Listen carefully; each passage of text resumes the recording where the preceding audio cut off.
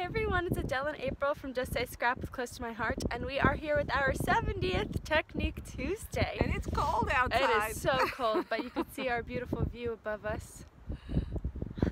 So we are still working on our New Year's resolution, which is getting in shape for our cruise, our incentive trip, which you all helped us earn. So thank you so much. Yes, thank you. So before we freeze, we're gonna get into Technique Tuesday. So here we go. So as you can see, we have all of these beautiful colors laid out here, and today we are actually going to be doing stamp shading. So we are continuing down that Stamping 101 path, and we are jumping a little bit into next month's kit of the month. So we are actually using the I Heart Us scrapbooking kit, and we are going to be making some of our cards, which you will be seeing coming up in our kit of the month. So I have all of the color palettes laid out here. These are the beautiful colors that are going to be used in this kit. So to start off, I have my White Daisy cards and envelopes, and I have my bone folder here. Remember, always use your bone folder, fold towards the wrong way. The bump is going to be folded towards the bump, and then you're going to have our card. So we're going to put this to the side for a second, just to remind you that the cards, if you wanted to use your handy dandy Versamat here, they are 4 1/4 by 5 1/2. So that is the card that you will be working with. However, this technique requires us to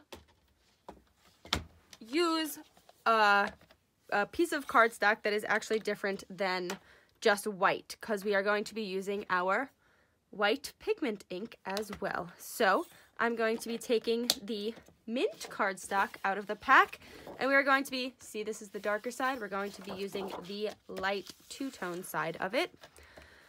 And I am going to make, so because I'm prepping a kit, I'm going to make sure that I can make 3 of each of these designs. So I'm actually going to go, and how we like to do them, we always base the paper a little bit less than what it is going to be on the card. I always like to have a small border around the outside. So I'm going to cut this first at 5 1/4. And then to make sure that I can make 3 cards out of it, I'm going to cut it at 4 inches as well. And I'm just going to do that twice, so I have my 3 sheets to make my cards with. This is also just a fun card trick. If you are making multiples, just take that extra 1/4 of an inch off the edge. You'll get that beautiful outline of the white, and you'll also save cardstock in the end because you can cut things by 4s. So just a fun little fact there. Throwing that back on there. And using this mint, I don't know if you saw the color difference before. I just wanted to point that out. This is darker, this is the lighter. We're going to be using the lighter side. Flipping my Versamat over, we are going to be using the I Heart Us card making stamp, this beautiful stamp right here. And to do that, we need our blocks. So this is the designer travel case, the block holder, if you can see all of our beautiful blocks in here. So Mama, I'm going to pass this over to you. Of course, thank you. And this is one of our brand new stamps, so we do have to season them. So my little helper over here will probably be seasoning all of them for me. Yes, I will. So Behind the scenes. Behind the scenes, yes. You're funny. Okay.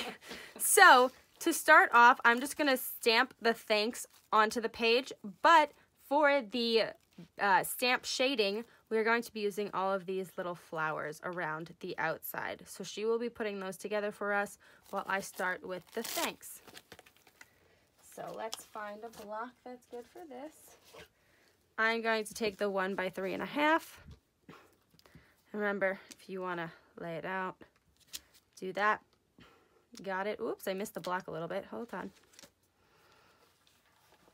Perfect. There we go. And remember to season your stamp. Now this technique is really, really cool looking. And you could put the thanks wherever you want. It's actually, I'll do 2 of them at the same time to kind of show you a difference that you can do here. I'm going to be taking my black ink for this just because it is my saying. So we're going to take the black. This is not going to have the shade stamping. This is just going to be in the normal black ink, but I wanted to put it down first to show you how to work around you're saying. And I wanted to put it in a few different places. So I'm just gonna do all three at the same time. To give you some ideas on how you can take the same card and switch it up a little bit. Where do I want to put this one? I'll put it over this way a little. So now that we have that and we have our season stamps here, I'm going to close my black, put it off to the side. I'm going to grab my White Daisy pigment ink, and this is where things get fun. So we're going to take this pigment ink. Remember, pigment ink does take a little bit to dry. It is, how would you describe this? Stickier? Yes, it's stickier.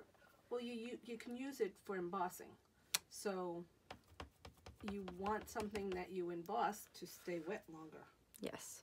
So I'm going to be putting some leaves down. It's very hard to see on your end, but I can see it where it is on my end. Let's see if I pick this up. Do you see the white? I think you can see it a little bit. You can see it shimmering there, but you will be seeing it in a second. So we are going to throw these to the side quickly, and I'm going to clean this, our spritz cleaner here, and our stamp scrubber. Pop it open. Fun thing about this, it has feet, so you don't even have to move it. You can actually just clean it on top like that, off to the side. And then I'm going to take what I just had, and we're going to take the lagoon. I think that's what we said, right? Yes, open this up, and I'm gonna ink that up. Now, excuse me if you see my head a little bit. I have to see where I'm going. So we're gonna go right over it. You want to offset it a tiny bit. Yes. Over it and over. And do you see how the pigment ink actually lightens the color, and then you have the shading on the outside? I missed up here a little bit, but you can still see the texture. So I'm gonna do this again. If you have a darker piece of paper, it's sometimes easier. Isn't that cool looking? I am getting a little bit of white pigment on my ink pad here, but I can clean that off afterwards. Our ink pads are actually pretty easy to clean, wouldn't you say? Yes. So do you see how it gives it that shade? And even though I'm off a little bit, it looks really cool. Right. Well, you're supposed to offset it to get those Yes, different shades. but I mean, I missed. Oh, But okay. oops, that was my bad. But see, look, it just goes to show you that if you miss, there's no mistakes in scrapbooking. I actually think it looks cool. I do too. So let's do this one. Whoops, clean, please. Yes, I'm clean. There's also so many different, like this one is not one I used. I used this one actually. This is another leaf that you can use in here. I'm gonna close up my lagoon for now. And I'm gonna go to the raspberry. Remember the raspberry? This is how the new ink pads are, so don't worry. They're not gonna be the swivels. They are like this now. All right, we've got that cleaned. Going to our raspberry. This is one of my favorite colors. I think it's because I'm Princess Aurora is my favorite color, my favorite princess, and this is her color. Make it pink. I'm gonna make it pink. blue. No, I'm gonna make it pink, girl. And do you see? You can see it slightly on the sides there. I'm not in my camera. But it gives it that cool, it looks like it's a shade, which I think is awesome. And then we've got the little itty bitty dot here. That I'm just going to take, should I take Bluebird? I think Bluebird would be pretty. Bluebird, yeah, that would work out very well. Just to do the inside, you don't actually have to shade the inside. I mean, you can if you want to, but I don't think that's necessary. And that does come with a circle if you'd like to Isn't shade that it. cool? But just something simple like this. And you could even do honestly, all of this before you put down the thanks too. I wanted to put the thanks down to kind of see where I wanted to go on the card. But just to give you what it could look like, You gotta have to remember to let it dry after Yes, you stamp definitely. it, because the pigment ink takes a little bit. But you can do this, and then what also comes in the workshop is the black shimmer trim. So if you throw just a piece of the shimmer trim on the edge there, and we also have these gorgeous sequins. I've taken them out of the bag. They are the I Heart Us sequins. You could throw these on here as well. Look how beautiful any of these colors would look. So you could go back and use the triangle technique. So that is base and shade stamping. We will finish up these cards and show you our final results.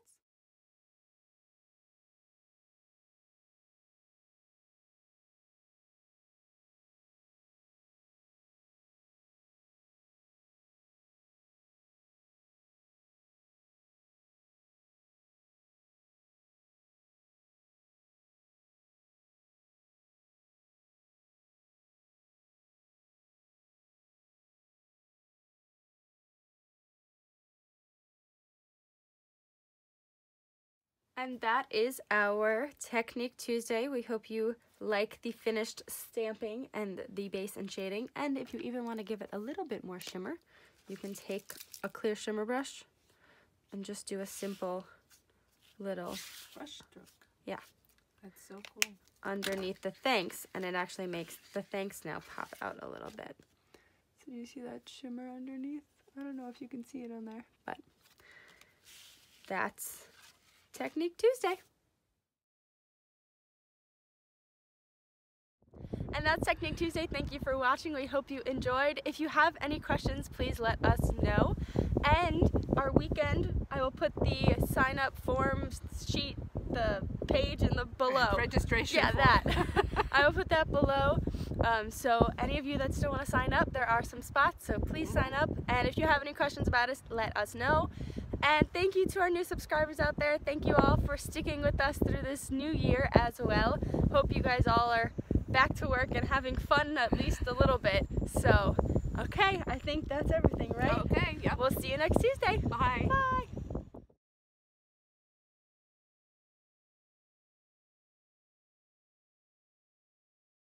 All of these beautiful, the boiler. A beautiful boiler. And today's technique is going to be stamp shading. I hut. And then we also have these gorgeous sequins. These are so pretty. and